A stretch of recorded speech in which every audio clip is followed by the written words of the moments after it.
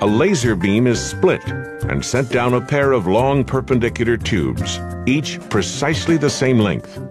The two beams bounce off mirrors and recombine back at the base. The light waves come back lined up in such a way that they cancel each other out. And you add them together, you get nothing. You get a zero, a big fat zero. No light gets detected at the photodetector.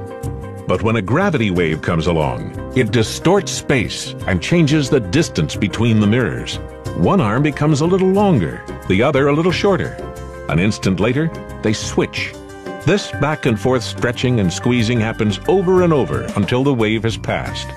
As the distances change, so does the alignment between the peaks and valleys of the two returning light waves, and the light waves no longer cancel each other out when added together in the recombined beam. Now some light does reach the detector, with an intensity that varies as the distance between the mirrors varies. Measure that intensity, and you're measuring gravity waves.